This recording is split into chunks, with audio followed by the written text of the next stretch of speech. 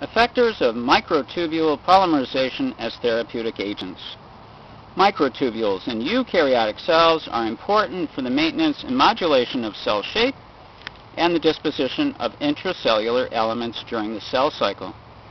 It may thus come as no surprise that the inhibition of microtubule polymerization can block many normal cellular processes. The alkaloid colchicine, a constituent of the swollen underground stems of autumn crocus and meadow saffron, inhibits the polymerization of tubulin into microtubules. This effect blocks the mitotic cycle of plants and animals. Colchicine also inhibits cell motility and intracellular transport of vesicles and organelles. Colchicine has been used for hundreds of years to alleviate some of the acute pain of gout and rheumatism. In gout, white cell lysosomes surround and engulf small crystals of uric acid. The subsequent rupture of the lysosomes and the attendant lysis of the white cells initiate an inflammatory response that causes intense pain.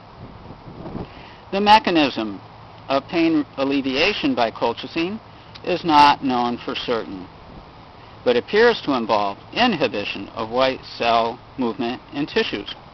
Interestingly, colchicine's ability to inhibit mitosis has given it an important role in the commercial development of new varieties of agricultural and ornamental plants.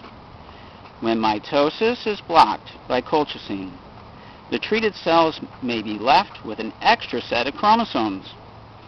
Plants with extra sets of chromosomes are typically larger and more vigorous than normal plants. Flowers developed in this way may grow with double the normal number of petals, and fruits may produce much larger amounts of sugar. And that's effectors of microtubule polymerization as therapeutic agents. Have a great day.